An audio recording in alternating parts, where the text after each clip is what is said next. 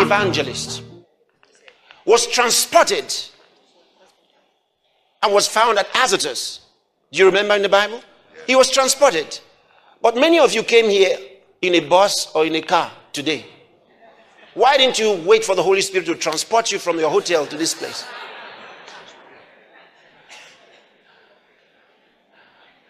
Tell me. You could have come all the way without getting on the airplane. Like Philip, you just say, I'm going by the Holy Spirit when he carries me. But you use the instrument. You use the plane. Did God say you must use a plane? There's no scripture where he said you must use a plane. So if he doesn't transport you by his spirit like that, you will use the next instrument that is available. Is that right? That's what I'm trying to tell you. If God doesn't specifically say, this is what you're going to do, because he overrules. I mean, he's boss. Okay? He's boss. He can say, this is how I want you to do this. Then you follow and start walking in that direction. But until then, use what he gave you. Are you hearing me? Use what he gave you. How did you dress yourself this evening? Did the Holy Spirit put his jacket on you? Did the Holy Spirit knot your tie? Did he put your shoes on your feet? No. You used your mind.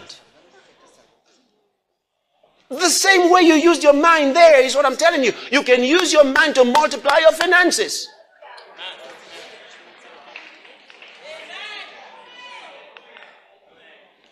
Do you know that so many people who don't even know how much they have?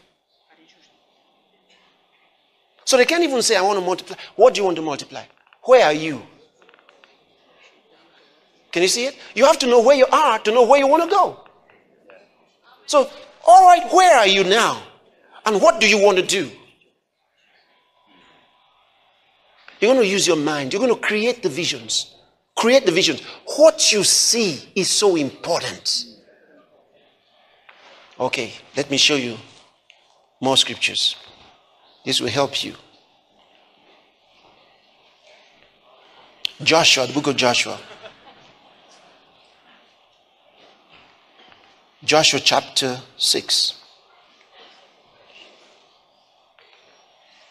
I want you to read from verse 1 into verse 2. 1 to go. And the Lord said unto Joshua, see, I have given into thine hand Jericho and the king thereof and the mighty men of valor. He said, see, I have, he didn't say I shall give. He said, I have given into your hand. He's sending Joshua to go and take over Jericho. And he says, see, I have given Jericho into your hand. He says, see. How is Joshua supposed to see it? His imagination. He says, I want you to see it in your mind. See it.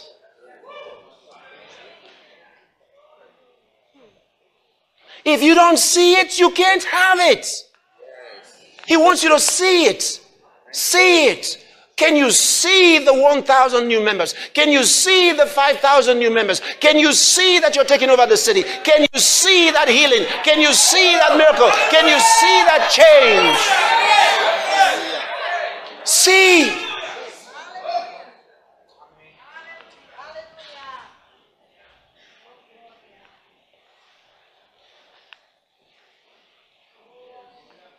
In January, I said, God, I want to give $10 million at once. I want to give it. I want to give it. I want to give $10 million at once. January. I said, before the end of the year, I'm going to do it. 3 months only. In 3 months, I did it. Are you hearing me? Yes, because I said, I want. You measure what you do by your giving, not what you get. You know? So I said, no, I give $1 million, give $2 million, but I want to give $10 million at once. I don't want to do it like part. I want to give $10 million at once. I want to do it. I want to do it. So I said, I'm going to do it. 3 months later, I did it. I said, wow, yes, I want to set my sail and fix another amount. How much I want to give. I like to do it at once. Are you listening to what I'm saying to you? In your finances, that's what you do. Don't say, I want to get this amount. How much do you want to give? Do you understand? Because I can get anything I want. I can get anything. It's what I want to give that I'm concerned about. Because I can get anything, but how much can my faith release? How much can my faith let go? How much can I let go at once? That's what counts. That's where the test of your faith comes. It's not how much God can give you, but how much can you give? How much can you let go? That's what the test of your faith is. Are you following what I'm telling you? So you set your goal. Can you see it? You have to be specific. I was specific. The first time I said I wanted to give $1 million years ago, I set my goal. I said, I want to give God $1 million. I want to give $1 million. How am I going to do it? I will do it in the name of Jesus. I'm going to do it. And I set myself for it. And God was blessing. And I was ready. And I was working at it. I'm going to give God $1 million. I'm going to do it. And the time came, I got my $1 million and I gave it. And I was so excited. I said, I've given $1 million to God. I'm excited. And then years following, it was now easier and easier for me. I could commit $1 million to anything. And say, okay, I'll give $1 million or I'll give $2 million. Then I said, no, I can't continue giving $1 million, $2 million. I want to give God 10 million at once. I want to do it. And then I did it. And I said, okay, so I'm going to set my goal. I want to set my goal for another one. How much am I going to give to God at once? I'm looking forward to that. I'm going to plan it. See, that's what you do. All right? But if you stay there thinking, oh God, give me money. Listen, I told you, you are very rich already. The problem is not what will God give you. He has already given you so much. You are rich. There's not one Christian that is poor. The question is, how much will you let out from what he has blessed you with? What can you release? What can you let go?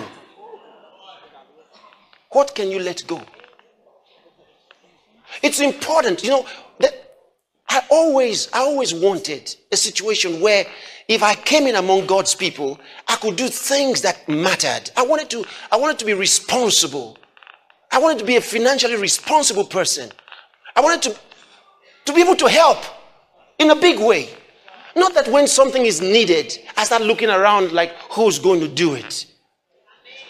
I didn't want that.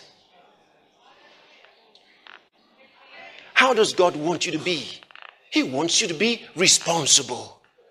He wants you to stand up for what you believe in. Like they say, put your money where your mouth is. It's important. It's important. Thank you. Are you hearing me? It's important. How do you want to do? Where do you want to go? How far do you want to go? Ask someone near you. Say, how far do you want to go? Did you get an answer? Did you get an answer?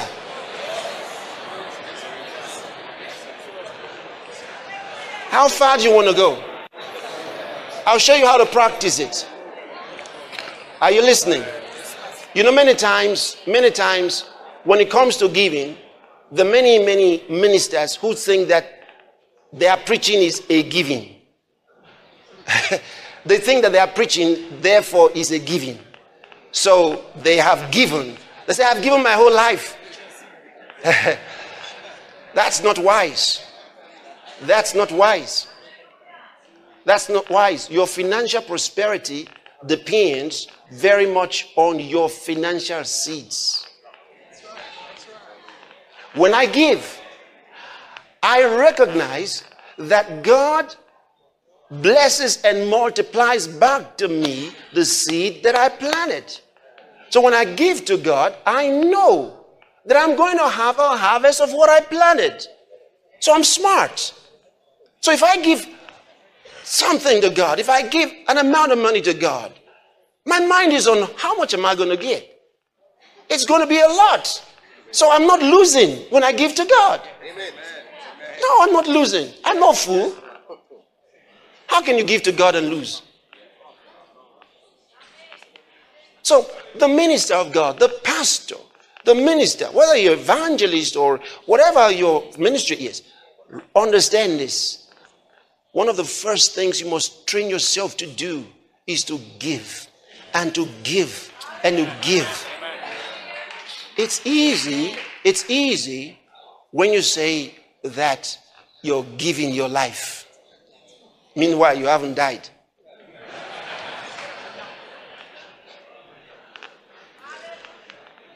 If you say you are so in love, you will reap love in return. You cannot get money for love. Whatsoever a man soweth, that shall he also reap. If you sow only seeds of love, you will reap seeds of love. You see, people will love you so much. You know, oh, we love you. They will love you. You will enjoy love, but you'll be broke. That's why I sow financial seeds. I sow financial seeds because I don't want to be loved broke. I want to make sure that I have a financial harvest continually.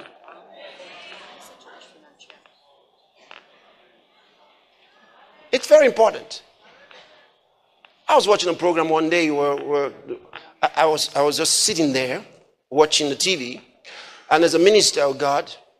I'd never met him, but I'd seen his magazines before. So, and I'd read his magazines. He's a great man of God. So while he was on TV, he said that he was going to hold a crusade somewhere and was talking about how they needed some money. So as he spoke about the need for the money, I thought, well, I can help. I know something about the place that he is going to hold this crusade. I would have liked to go there myself, you know, but the Spirit of God has not permitted me to go so far. So I'm going to go in him. Simple. So I thought, okay, they put a telephone number there on the screen, and I picked up my phone and I called the number. I said, hello, and they responded. I said, I just saw your program on TV and that you're going to such and such a city for a crusade. And they said, yes. I said, please, you asked if the viewers could donate some money. I want to give some money. And they said, okay, who is on the line? I said, I'm Pastor Chris. And she said, hold on a minute. So she called the man in charge of partners. And the man came on the line. Hello? And I said, I greeted. I said, he said, yes, well, what did you say you wanted? I said, I just want to give for the crusade you have. And he said, and you are who? I said, I'm Pastor Chris. He said, Pastor Chris. Is this the Pastor Chris we know? I said, I don't know. But I am Pastor Chris. I don't know. He said, well, how much do you want to give? I said, I want to give $250,000. And he said, oh, really? I said, yes. He said, in what? He wanted to know which dollars. You know, there are different dollars. I said, which one do you prefer?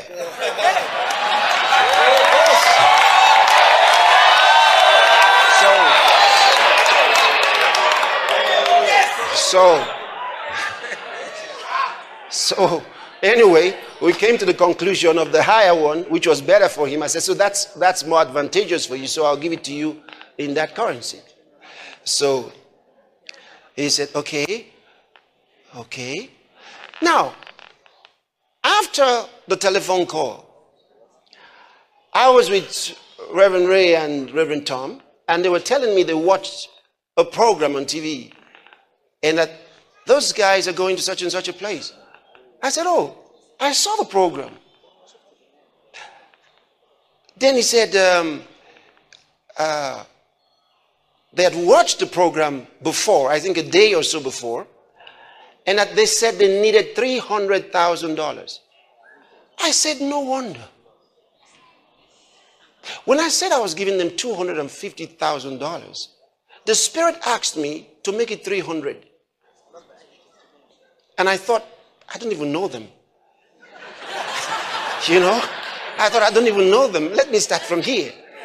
Then I said, that means that the Spirit of God wanted me to give them everything. So I said, okay, no problem. So later on, I sent the extra $50,000 to make it all $300,000. Okay?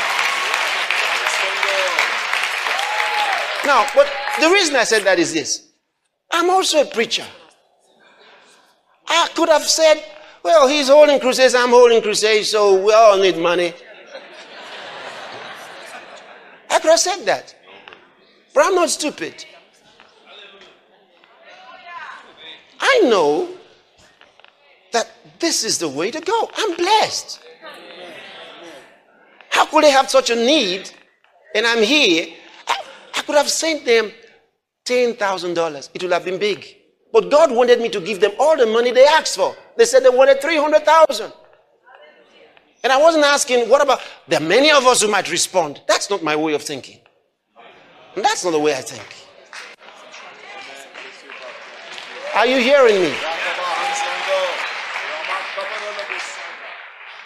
So I'm showing you how to take your steps.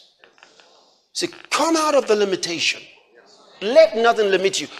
God is not a citizen of the country where you live.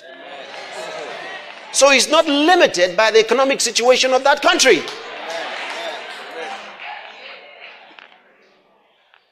He's not limited by that. What can you see? What can you see? How far do you want to go? What can you see?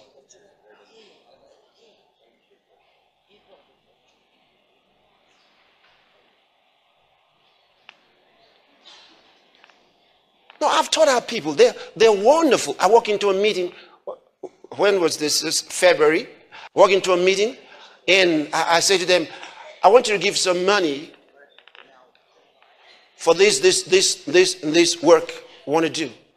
In 5 minutes, I have over $15 million. All right? I have to stop them. If I ask for money in our ministry, it's amazing. If I don't stop them, it's just going to go on.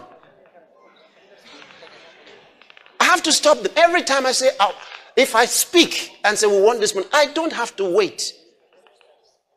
The money comes in like this and like this. I have to say, stop, stop, stop. I have to stop them. That's the way a ministry should be like. That's the way. That's the way. But you see, I've trained them through the years. Through the years. Okay? To the point they have the understanding. They have the understanding. And you train people by precept and by example. See, you have to train them with example. If the pastor doesn't give, how will they learn how to give? See, how will they learn how to give? You train them by example. And then they become like you. They want to be responsible for anything. Do you know this program that's here? I have not yet had an opportunity to put any money inside. This program, and it's cost a lot of money already. And I haven't put anything inside this program.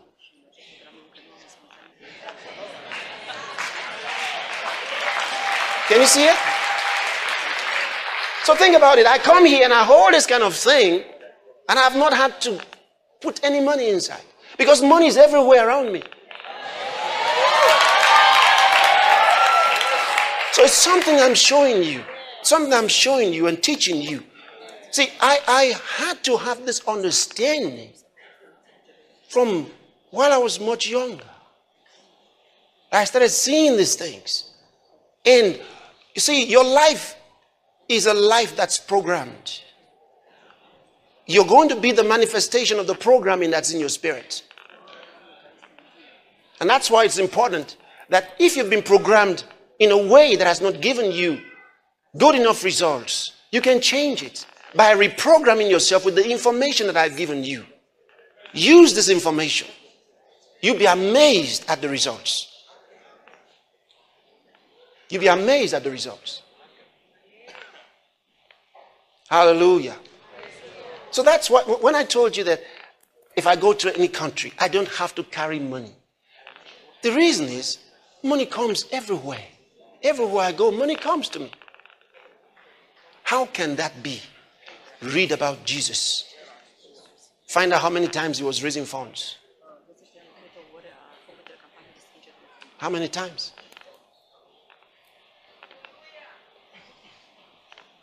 Why would he have so much? He's Son of God. You are serving him. Why would you be in need? Why would you be in need, suffering to serve him? He doesn't want that. He can pay his bills. Think about it. Yeah, he can pay his bills. Trust him. He can pay his bills. Trust him. Have the vision. Have the focus. Have the vision. Are you hearing me? Have it. Have it in your spirit. Okay?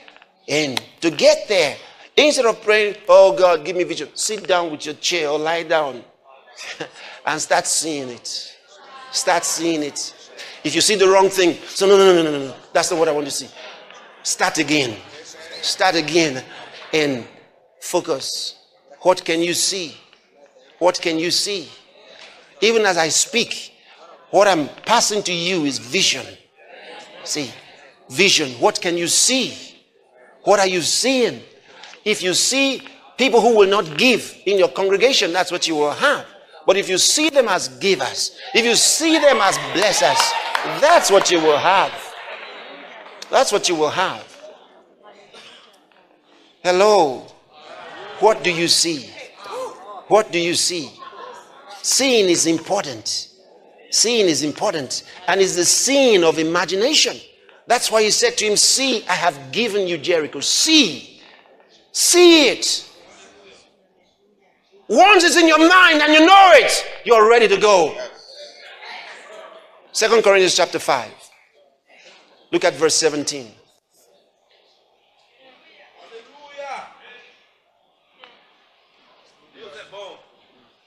What you see is what you get. You know, that's one of the key things. You know, Kenneth E. Hagin, a minister of God for many years, taught on the message of faith. This is just a simple thing that he was teaching. How to see what you want. That's what faith is about. That's what faith is about. Faith is the substance of things hoped for. That's sight. It is the substance, calling real what you hope for. Hope is what you see afar off in your mind. It's an expectation. Seeing your expectation as real. That's just what I'm teaching in other words, in simpler words. That's what faith is. Faith is calling real what you hope for. Hope is expectation. What is expectation? There are thoughts in your mind that you expect to happen. Isn't that simple? So what do you see in your mind that you expect to happen? What would you want to happen? That you can now pass from hope to call it real and say, I got it. I have it. And you start declaring in the name of Jesus, I have it. This is going to happen. That's just what I'm teaching. So I'm only using words, symbols, a language that is in your everyday life. Praise God. All right, let's look at that simple scripture, 2 Corinthians chapter 5 and verse number 17. Can you read it for me? 1, 2, go. Uh-huh. Uh-huh.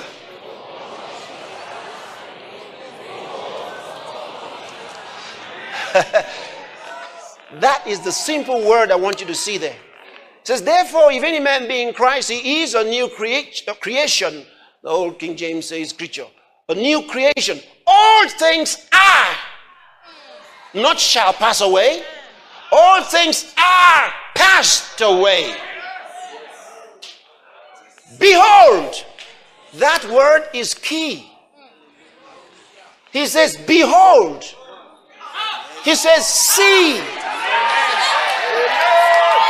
All things are become new. See that the cancer is no longer there.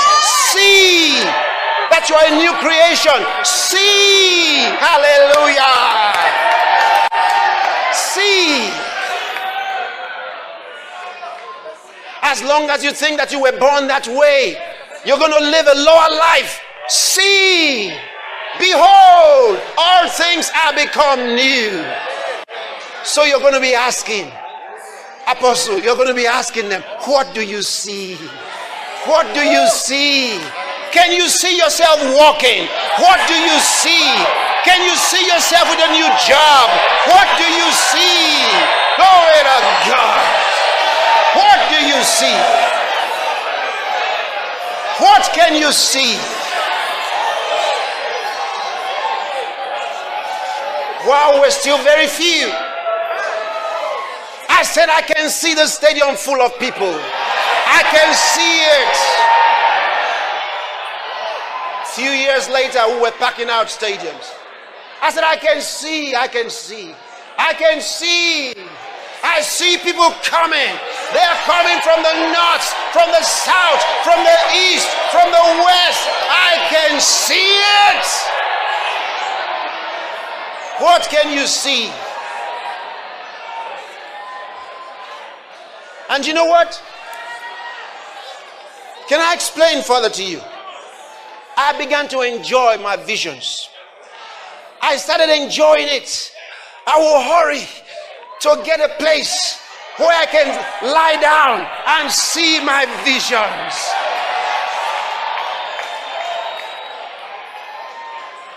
I started enjoying seeing them. I was living in a different world. I would see myself preaching to many people and I'll be there. But when I open my eyes, everything is normal. So I like to see. So I close my eyes and see. I can see myself on that crusade ground. I can see myself on that platform. I can see myself preaching. Glory to God.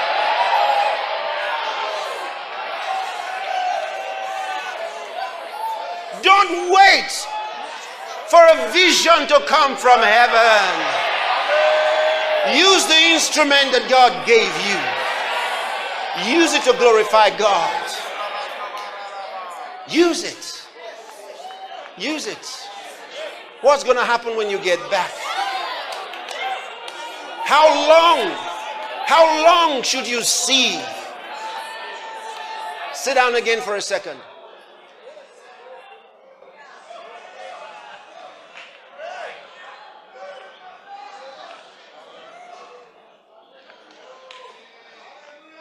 Remind yourself that you can create whatever you want.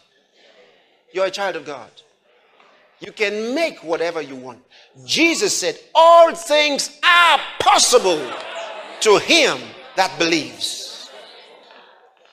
Isn't that for you? You think it's for somebody else? All things are possible to him that believes. All things are possible to him that believes. Question is, what do you want? All things are possible. I can do anything. I can achieve anything. What do you want? How far do you want to go? I can do anything. The world is mine. You've got to remember this. This is reality. The world is mine. And when I say that, I mean it. The world belongs to me. You say, Pastor Chris, the world belongs to you? Of course. Who do you think I am? I am the seed of Abraham. I know who I am. This whole world was given to Abraham and his seed. And the Bible says if you belong to Christ, you are Abraham's seed and therefore heirs according to the promise. I'm the seed of Abraham. The world is mine. Forget about what they tell you about, oh, this is this. Listen, it doesn't matter which country. It doesn't matter. Is there anybody who has something that is tying him to the ground to say that this ground is connected to you?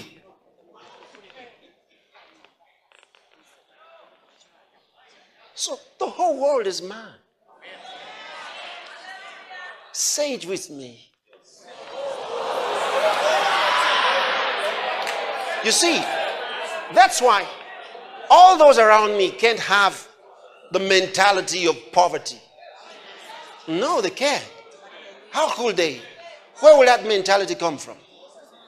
No. No. We don't belong in this world. We think differently. And this you must communicate to your brethren, your brothers and sisters in your church. You must let them understand that the world is theirs. Listen, in the world, they're talking about helping the poor. All right? They keep talking about spreading the wealth. They will never spread the wealth. Forget it. They say, spread the wealth. There's too much difference between the rich and the poor. There will always be. That's real.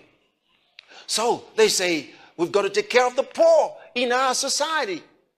Which one do you think you belong to? When they start talking about the poor and measuring people with how much they receive from their work, from their job, from the businesses, and you look at yourself and you say, how much am I worth?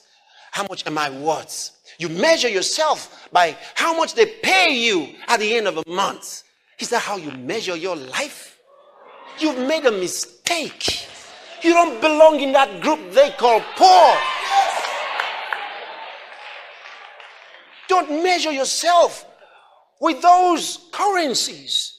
Measure yourself with what Jesus said about you. What did he say about you? All things are yours. That's what he said about you. That's what he said. And once you accept it, it goes to work. But if you don't accept it, it cannot work. Remember, Romans chapter 1 verse 16 says, I am not ashamed of the gospel of Christ, for it is the power of God unto salvation to everyone who believes. If you don't believe, it will not work. It cannot save you if you don't believe. It only saves those who believe. If you don't believe, even though God has all the power, his power is in his message. If that message is believed, it will work. If you don't believe it, it will not work.